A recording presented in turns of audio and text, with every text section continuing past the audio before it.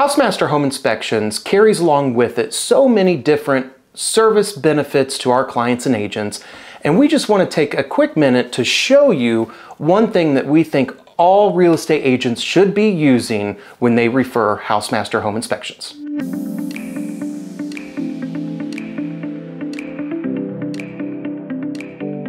When we're out talking with real estate agents and hearing from them about some of the struggles or not so pleasant parts of the inspection process, one thing we hear is the inspection response documents and preparing those documents in conjunction with the home inspection report.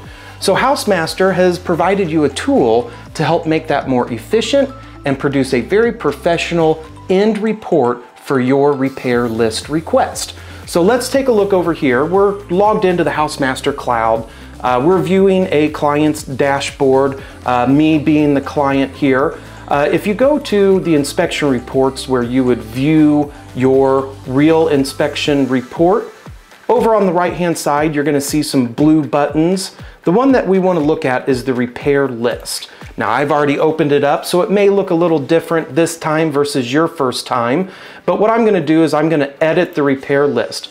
Now, what this does is it will go through the entire summary section of your report, giving you top to bottom options on each condition that was identified. So it will give you the inspector's comment, the rating of that item, the pictures associated with that item, but then what the repair list generator is going to do is give you an option to choose if you want to accept it as is, request repair, request replacement, or maybe get some additional information or quotes or input from qualified contractors.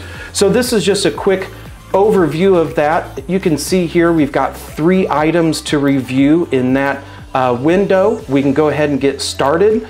What that means is there's 3 items in the summary section of this report, either rated fair, poor, or maybe not inspected.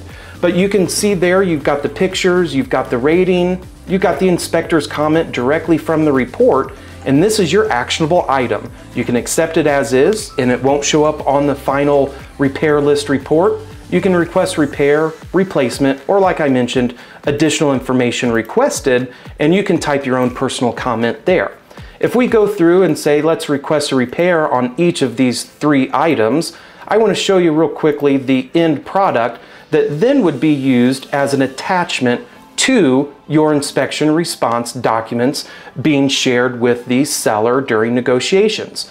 So if we do this, you can see it's a repair request list. The address there is our test address, along with then the pictures and the detail. But what would be put here also is your personalized comment stating that you wanted maybe quotes or evaluation from contractors or more detail. So the whole idea with the repair list generator and the repair list report is you're going to take a very lengthy standard report, which also then has a summary section of that. The repair list generator goes through top to bottom of the summary, you picking and choosing what you want to then get even a shorter version of the report, which is the actual items that your client is going to be requesting repair, replacement, or additional information on. So HouseMaster Home Inspections brings along so many benefits. This one right here is for the real estate agents and helping you work through your inspection response documents.